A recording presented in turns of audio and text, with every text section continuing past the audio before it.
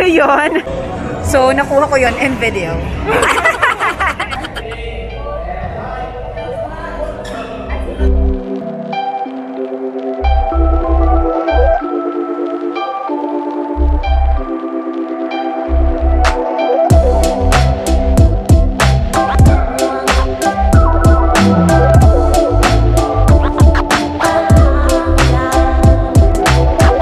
Dreamplay! Halika, slide tayo, dali.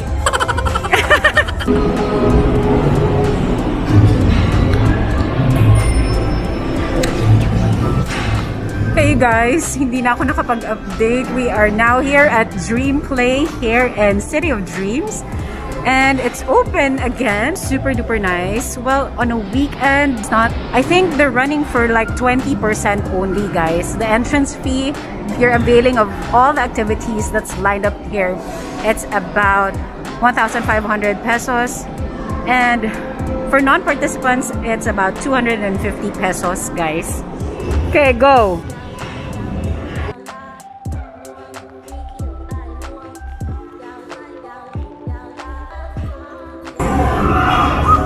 Ano yon? Ano yon, girl? Tulog yarn? Taas, diba? So, nakuha ko yon in video. Pang real pala. Natakot pala yun ah. Pagdating sa ko, ang tarik pala niya. Pagdating sa dulo, nakatulog yarn.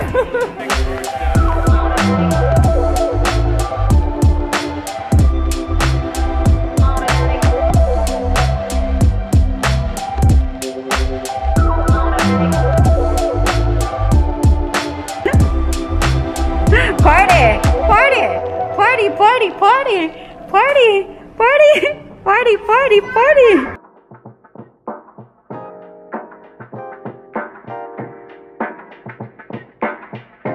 It's Shrek's house! Go! Go up!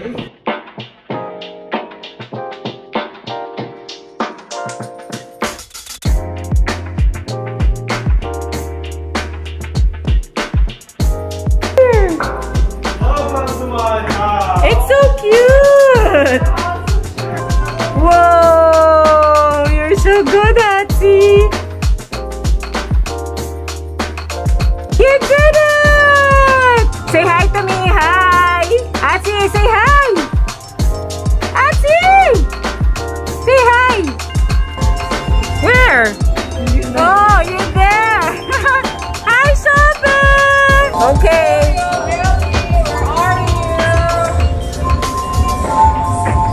It's a tree house. Is that your house, Sobe?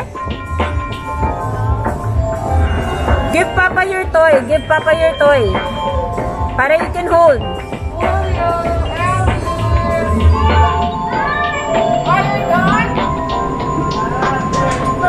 Wow, you're so brave. So brave.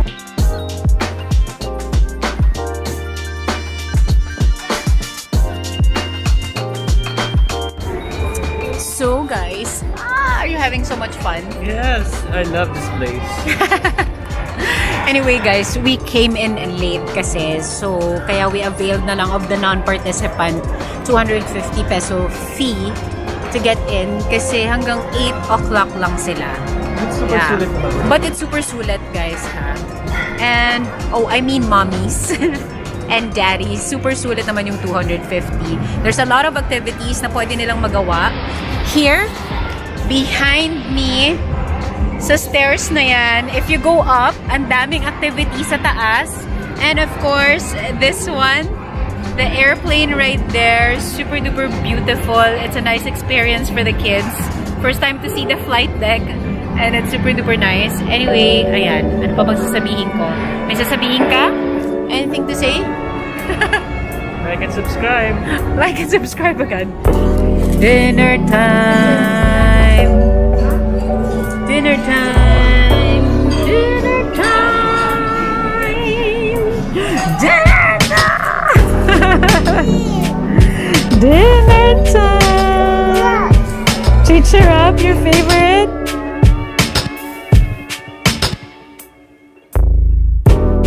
Hey guys, welcome back to the channel. It's me again, Louie. So, as of the moment, I am editing my vlog, our La Union / Ilocos Sur trip. Super dami pala niya, so I had to do like part 1 and part 2.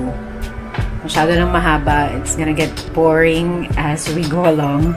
So, hatiin natin siya para mas maikli. Anyway guys, it's about, it's almost 4 p.m. Later at 6 p.m., I'll be meeting up with my best friend, college best friend Benji, to do some badminton. Yes naman. Magpapaka-sporty tayo on today's vlog. Later, I'm gonna tag you along with me.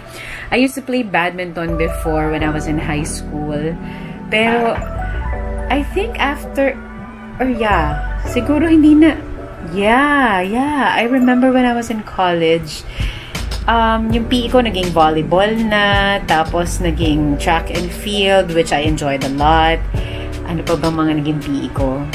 Nakalimutan ko na maglaro, kung paano maglaro ng badminton actually. So, this is the first time again in so long na maglalaro ako ulit ng badminton. Let's see how will I fare later. My gosh, nakaka-pressure. Anyway, before we head on to the badminton court in Makati, we are planning to go to Santa Clara Church first. So, I'll be tagging you along with me as per usual. And, alam nyo na notice ko sa vlog ko, palaging dry yung lips ko. Well, it's as real as it gets, guys. Mas na-appreciate nyo at mas na-appreciate ko yung mga vlogs sometimes that, as not as curated. Kayo rin ba? What do you think? So, anyway, ayan, ganyan tayo. Ganyan. Marami tayong baby hair at haggard tayo. Wala tayong makeup. Kulang pa ako sa tulog. And crack yung lips natin. Ganyan talaga ang buhay, people of the world. So,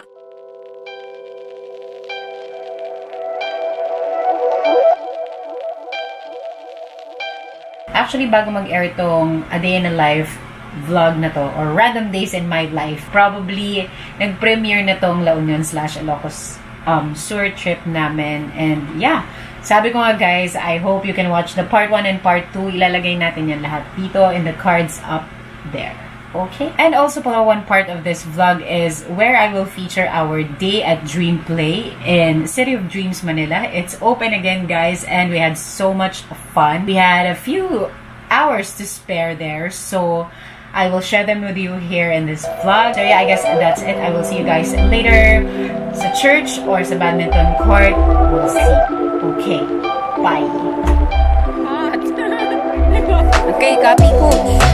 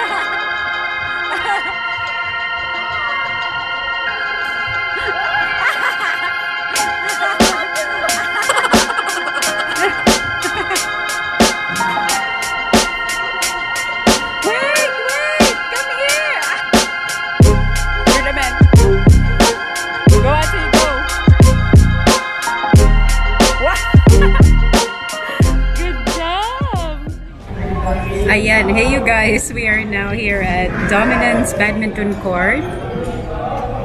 Ellie's having so much fun and Sanya as well. Hindi ko na kayo na-update when we got here. Anyway, ayan. And that's, where's Benji? Where's Benji? Say hi! There's Benji. There. She's having so much fun. Naka-freebie pa kami ng coaching sa coach na the Bench.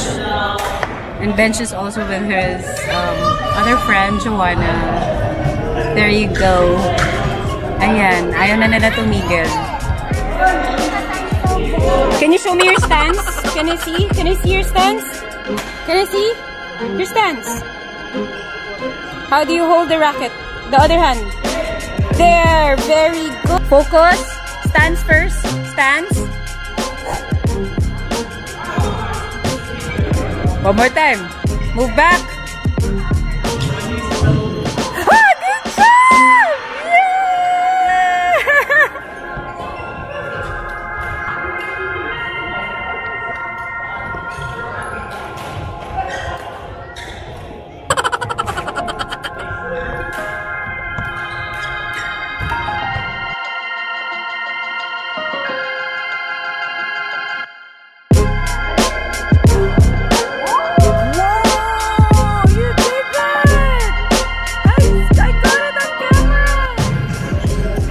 Was your badminton? You're so red and sweaty. How about you? Sabi. Was it fun? Look, ang may tantrums. Oh my God. Intense. Ganyan po sila maglaro dito. Bakit tayo hindi nakakaganon? Wait lang. Sabi mo hi. Hi. Oo, 09. 091. I'm Bench. I'm single and I'm so ready to mingle. Yeah, by the way, ang bank account po niya, makikita niyo po through PBCom. But first, you have to download the app. Register and... Ipakita mo yung mga kalaban natin, yung mga future kalaban natin. Hi! Welcome to my vlog. Nang damay. Oh, also single, number 09. Single, available, and ready to mingle. Tapos nakita dito. Okay, magbabay ka naman. Bye! Sabi mo mag-like and subscribe sila. Tsaka mag-subscribe sa PBCom. And there goes our badminton day. You had fun? The two of you? Actually, they cannot see you. Open the light. Open the light there. Was it fun? Yeah. Everybody's first time to play badminton, no? Ay, Papa, is it your first time? No, not really. Not really pala. Time. Yeah, for the kids lang. Only Sanya and Atsi, no? You both did great. Diba? But I didn't do super high. Because Auntie's a high. We're gonna buy you a badminton racket that's fit for you, a shorter one, so it's easier for you to hit the shuttlecock, right? Super happy naman kasi Ellie kasi, well, apparently sabi ni coach, We're playing in the car. Yeah. And I'm throwing the candy. Yeah, apparently sabi ni coach, at age 6, pwede na silang i-train for badminton. So, which is perfect for Ellie kasi she's about to get 6. Tapos, surprisingly, nakaka-hit siya ng ball. Right, Atsi? Yeah, but I was fine. Yeah. Which is very impressive for her age. Pati yung stance niya, pati yung focus niya. It's very impressive. Kahit sobrang init na sa badminton court, she had so much fun. Hindi siya nag-complain at all. Mainitin kasi siya. She usually complains a lot kapag mainit. But this time, talagang nag-enjoy siya. Which we are very happy about. And, yeah, that's it. That's it. Where are you? Where are you? Where are you? Where are you? We're watching Mulan. Yeah, okay. Another one. We are hoping to do more of this. Sana nag-release pa ako kasi may candy ako. We're hoping to do more of this. No, Atsi? We'll see next time. kung magpa-progress ang aming badminton career.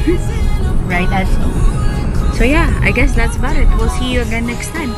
Thank you for watching. Bye. Aray. Bye. Bye. Bye. Bye. Bye. Bye. Bye. Bye. Bye. Bye. Bye. Ay. Of course, don't forget to Like and subscribe. don't forget to like and subscribe. Follow me on my other social media accounts. Give me some love and we will see you guys in the next video. Bye.